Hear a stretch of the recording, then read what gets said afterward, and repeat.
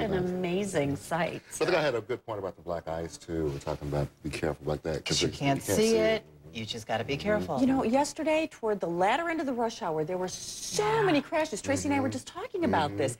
And just because the pavement looks dry doesn't mean that it is. Exactly, exactly. Okay, so we got to be careful this morning coming up, too. Yeah, you know, a little bit of light snow coming in. It's what I call nuisance snow. This is not going to be, you know, 33 inches of snow in Wanata, Indiana again.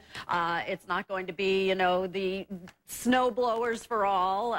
Just, again, nuisance snow, I think, will come in with most areas seeing 1/2 to 2 inches at the most. And it's just going to be with us all day. And as we have seen, when we time it with the morning rush hour, well, Roswell knows how even the lightest bit of precipitation can impact a rush hour. So we're starting to see the snow actually reaching the ground now. Out around St. Charles, down in Joliet, observations there are reporting some snow. And our microcast computer model, I mean, this thing with the weekend storm was spot on with some totals. And today, it is really suggesting that most of us are going to end up with less than 1 inch of snow. You have to get well west, south of the city, where you get into the potential for maybe 2 whopping inches of snow. 29 will be the high temperature today. That's right, we're near 30 for the first time in a while. Average high today is 34. Now, it's 22 currently at O'Hare. We have a fairly light wind that's giving us a wind chill of 17. 24 at Midway, 28 degrees at the lakefront, 22 in Romeoville and in Woodstock.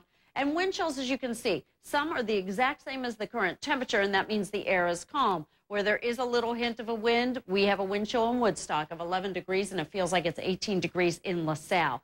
This is the satellite picture, not to be confused with the radar. This is showing how we are engulfed in clouds this morning. Meanwhile, a major ice storm and a snowstorm, too, for the mid-Atlantic region.